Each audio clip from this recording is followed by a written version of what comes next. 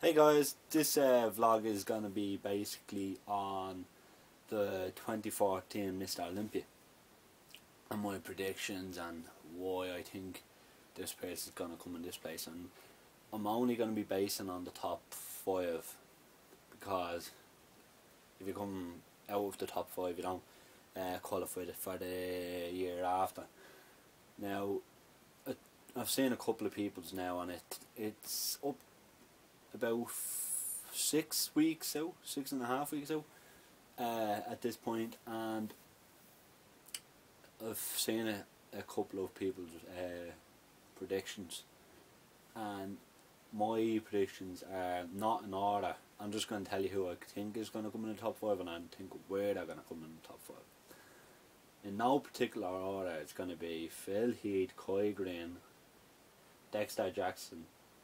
No, sorry, not Dexter Jackson.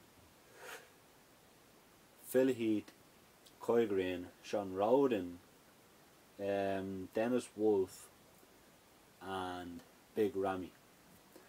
Now I think in the 5th spot will be Big Ramy, mainly because it depends. All comes down to. Now this is to do with everybody, their conditioning. Now the thing about him is that it's so big. No one has come across him, someone like his shape, since Ronnie. So for him to, if he comes in 100% on the day, I really do think the aesthetic type shape that he has, the wide shoulders, to the narrow waist, to the outer quad, I think that he could win. If he comes in 100% the condition that Ronnie used to bring to the table every year, I do think that he could win it. Now, him having that much size, it's going to be so hard to bring in conditioned. Now, number 4, I think, would be Sean Roden. Mainly because the last 2 years that he's been in the Olympia top 5, he hasn't really changed. He hasn't really got harder. He hasn't really been more. I don't think Grainy is in where he's looking to look like. Now, Branch Warren, Dennis Wolf, Flex Lewis, these all bring a very grainy, hard look. I don't think Sean Rollins look for that look. He's looking for not streamline, just the artistic shape that he has. If you look at him do a front of a bicep, he doesn't stand up straight. He turns to the side as in an artistic pose. Bodybuilding is artistic as well. He will have to come in much tighter and much drier and much harder if he wants to try it and go for that 1st place trophy. Now, Dennis Wolf, as if you've seen him last year, could have won it.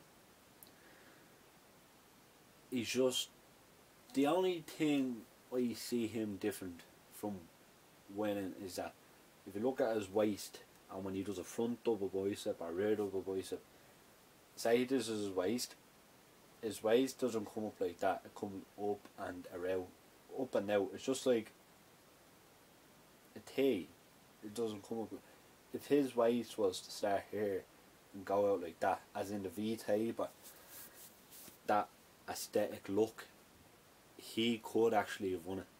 But it's all down to the genetics as well. If his shoulders are here and it came into his waist here, he would have walked away with it. But he can come in ridiculously conditioned, especially because he has a disadvantage to a lot of people. Excuse me, mainly because he does his own diets. And Phil Heath would have, say for example, Honey Rambod. Kai Green would have George Farrell. Sean Roden would have Charles Glass. What's his name? Big Ramy would have Dennis James. He's on his own. Now very hard. But a person like him that's been in this game for I don't even know how long, he would have the expertise to, okay, what do I have to change this year? Look at himself, like the condition that he brought in last year. A lot of people did say it was the best condition he's ever had by far, and that amazing shape got him his best placing ever. Oh, obviously, there's Coy Green and Phil Heath. And the reason why I'm putting Coy down as second, I would really like to see him come first. I think last 2 years he's been the fans' choice. Everyone wants him to win. If you look from last year, he was voted again the viewers' choice, the people's choice. For him, what he needs to come in, if you looked at him from 2012, came in, his waist was much smaller. That's the thing he needs to come in again, and harder and grainier and fuller. Last year, he tried to play the size game, as everyone called it. He just, it's all comes down to that waist. Now, from the back, I think he wins it from the back. He wins it from the side, not from the side, from the front. When you see him go for that side chest, and if you look at two pictures from of Phil Heath and Coy Green the last 2 years, you'll see that when Phil Heath goes in, and what he does is that when he comes down, he doesn't bring his arm up like that. He leaves his arm down here, and you can see his obliques just shredded.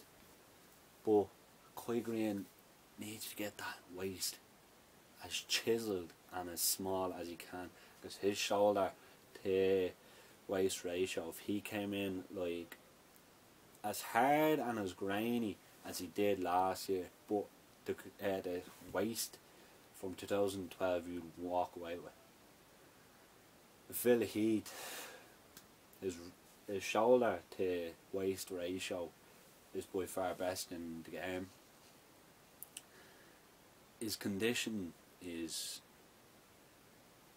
you can't compete with. It's just everything. His condition is ridiculous. His shape, his condition is, his posing is great. He's so confident. Like if you watch last year's, when he and Coy Green were about to do, as I recall, I think it was the rear double bicep.